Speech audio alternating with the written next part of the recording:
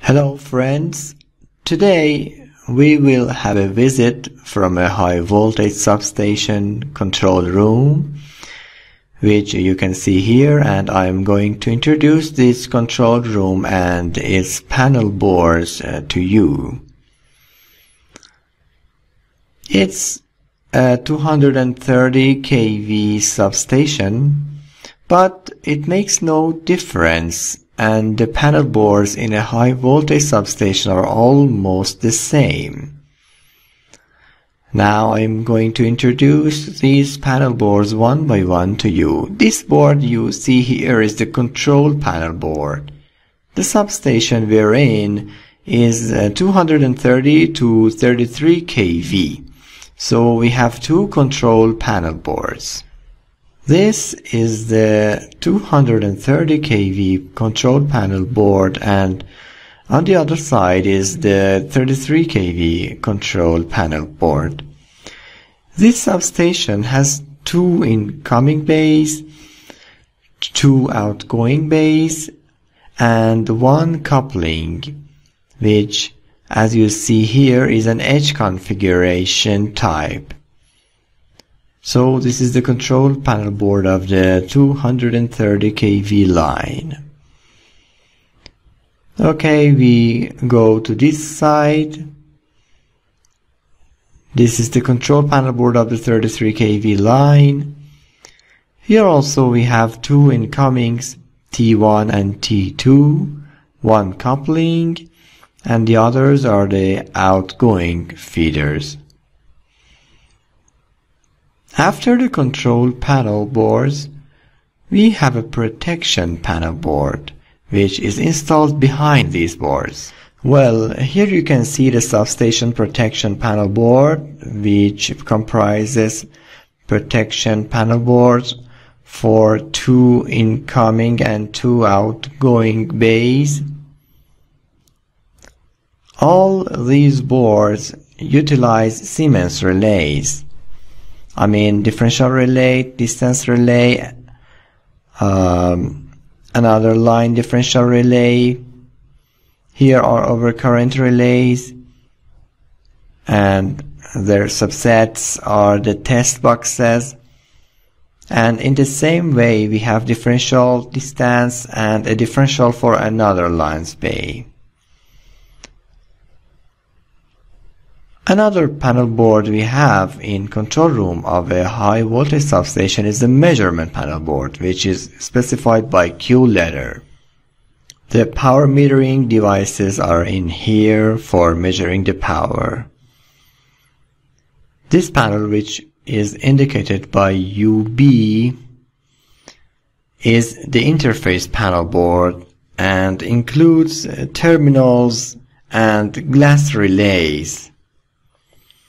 All the signals from the substation area enter this panel board, and its outgoing is utilized in the circuit. So this is the UB panel or interface panel. Another panel board we have is the YV or SCADA panel.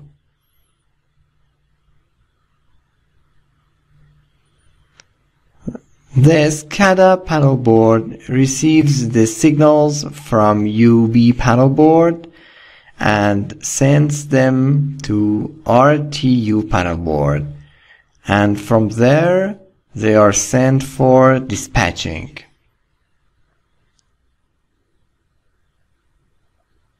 Well, you got familiar with SCADA panel board indicated by YV.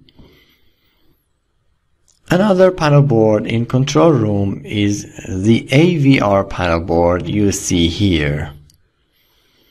This one is for one of the line bays, and this one for another bay.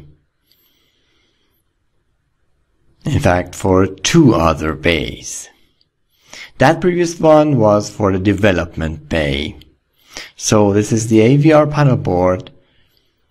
This is the FR or fault recorder panel board, which records the faults. And this one is the ER or Event Recorder panel board, which, as you see, records the events. All events that occur in the substation, including connections and disconnections and status, are recorded in this panel board, and we can see. This is the RTU panel board, another board in the high voltage substation control room, which receives all signals from SCADA and sends them to dispatching. RTU stands for Remote Terminal Unit, which is responsible for sending signals to dispatching.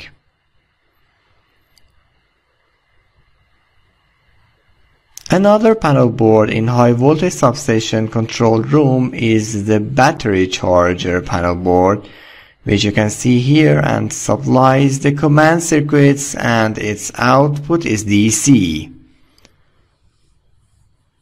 The other panel board in the high voltage substation control room is the substation internal consumption panel board, the incoming of which is from the auxiliary transformers installed in the substation area, and its outgoing goes for the internal consumption of the substation. This is the UPS panel board, which gives us an uninterruptible output. This is a 60 kVA UPS panel board installed in the high voltage substation control room. Well, I hope you're now familiar with high voltage substation control room and the panel boards installed inside them. For more information about these panel boards, you can visit our website at www.rojbin.com. Good luck.